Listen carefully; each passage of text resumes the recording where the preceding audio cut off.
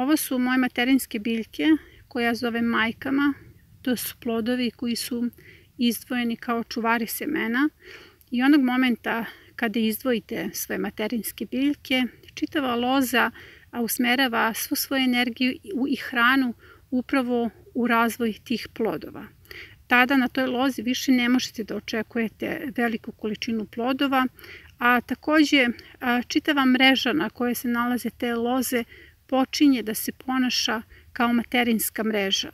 Na taj način biljka govori da je signal preko korena prenela svim ostalim lozama kako bi one usporile svoju vegetaciju. Čitav biljni svet je tako neverovatno povezan u predalu korena i njihova komunikacija je neverovatna. Sada ću vam pokazati kako ću procesom fermentacije da izdvojim seme iz ovih krastavaca. U pitanju su stare sorte. Svaki sočan plod i svako seme koje oko sebe ima pulpu trebalo bi da prođe proces fermentacije kako biste dobili ono čisto seme. Fermentacija semena se radi kod svih onih semena koji se nalaze unutar sočnih plodova i to je najlakši način da odvojite seme od pulpe. Fermentacija semena se radi zbog toga što se na taj način razlaže inhibitor klijavosti i povećava se klijavost samih semena. Na taj način se radi dezinfekcija samih semena i odvajamo klijava od onih semena koja nisu klijava, odnosno koja su oštećena. Fermentacija semena je jedini način da ozbiljno pristupite odvajanju semena, odnosno ukoliko želite da se ozbiljno bavite očuvanjem semena, jer na taj način dobijate semena koja imaju 100% klijavost i koja su čista.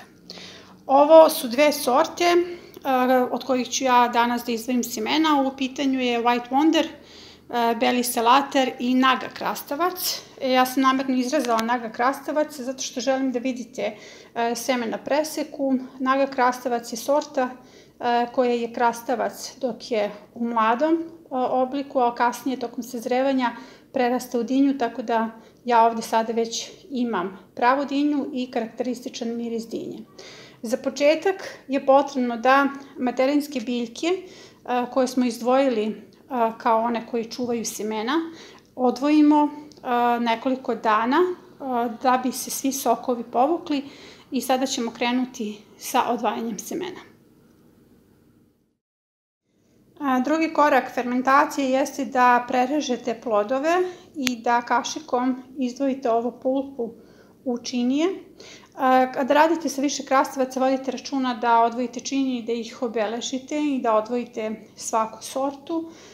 Ja koristim ove široke činije zbog toga što su sve tikvenjače pa i krastavac skloni klijanju tokom fermentacije, tako da sama fermentacija ne bi trebala da traje duže od jednog dana. Dakle, ono što ću sada da uradim jeste da ću svu ovu pulpu kašikom da prebacim u jednu posudu.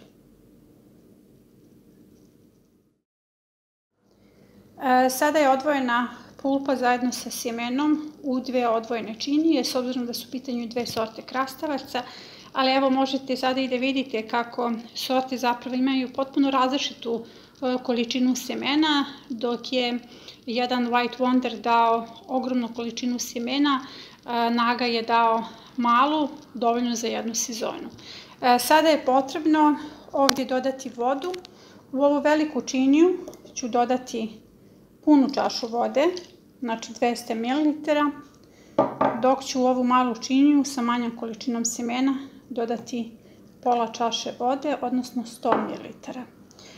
Sada ove činije idu jedan dan na fermentaciju. Fermentacija se obavlja na sobnoj temperaturi i onda kada se napravi pena i mala beličasta skramica, ispraćemo seme. Ono što želim da vam naglasim je sledeće.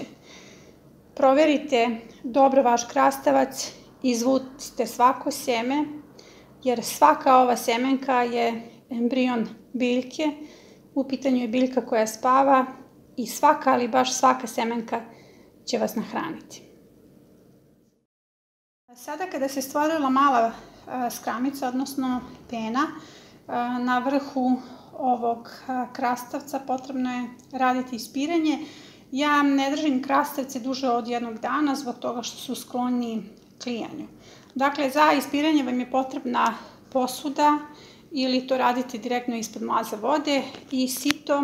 Svi mi koji se bavimo očuvanjem semena imamo jako mnogo ovakvih sita koje su vrlo praktična. Praktično je zbog toga što ukoliko nemate neku veliku gužvu kada je u pitanju ispiranje semena, seme se vrlo lako može osušiti u samom situ. Dakle, potrebno je samo da ispirete ova semena nešto duže pod mlazom vode i sama pulpa će se odvojiti. Nakon što ispirete semena, kao što vidite, dobijate čisto seme koje je potpuno odvojeno od pulpe. Fermentacija je proces koji se dešava u prirodi, što znači da fermentacijom mi samo imitiramo taj proces. Sada ovo seme ide na sušenje i nakon toga na pakovanje.